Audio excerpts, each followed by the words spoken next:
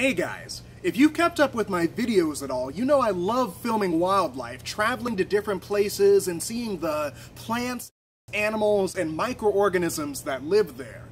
Well, now I have a really interesting opportunity. American University has a course this summer called Classroom in the Wild, Alaska. The course will teach me how to create environmental films in extreme conditions while learning all sorts of really important survival training that I'm going to need in the future to keep myself and my crew safe.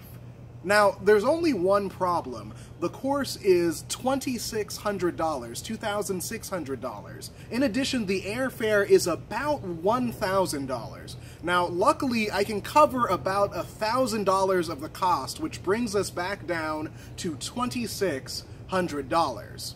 So that's why I'm here. I'm looking to raise the $2,600 before June 13th in order to make the June 15th deadline to register for the course. Now, of course, I'll make sure to share whatever wildlife adventure discoveries I find there through my wildlife films. If you guys think I'm bluffing, check my website where I post a lot of my work. Have you looked at it?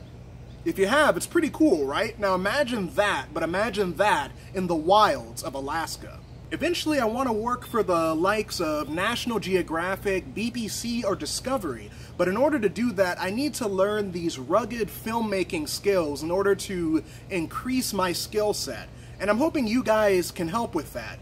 In addition, as a wildlife filmmaker specifically interested in microorganisms, I feel like I'm specially equipped to tell particular stories in Alaska. For one, there's something called watermelon snow.